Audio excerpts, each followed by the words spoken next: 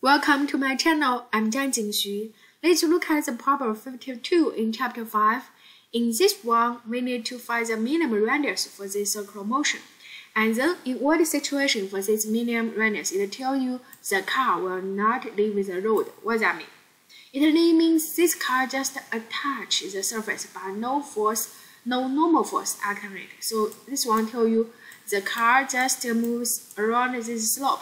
So this no normal force equals to 0. So in this one, we can make sure the car will not leave the road, but this is a boundary situation. So first one, we can see for this car on this road, we can do the force analysis. First one, we have gravity, then we have normal force, right? We assume there is a normal force, and then we project the gravity in the central direction, mg cosine theta, and then in the tangent direction, mg sin theta.